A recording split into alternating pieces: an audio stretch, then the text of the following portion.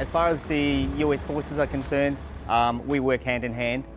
So we run what's called a CMCC here, which is a Combined Movement Control Center, which is basically a coalition, a group of Americans, Kiwis and ADF pairs working together to try and meet that end.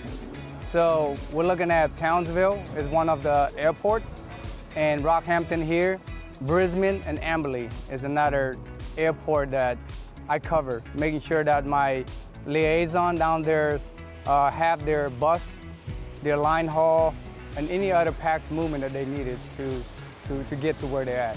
Yes, everything. Everything from personnel, cargo, weapons, EO, and all types of modes with sea, road, rail, road freight, coach, pretty much all the types of modal types of platforms we utilise to get to and from the bay. Yes, so we rely heavily on our ADF partners. You could tell it's pretty successful. Everything is still running smooth. You wouldn't know it.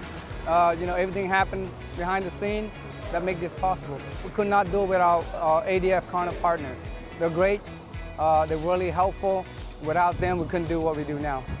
To me, that's one of the great benefits about being in the military, is that you get to meet these, not only meet, but also learn from our coalition partners and hopefully develop some friendships there along the way. Yeah, it's great.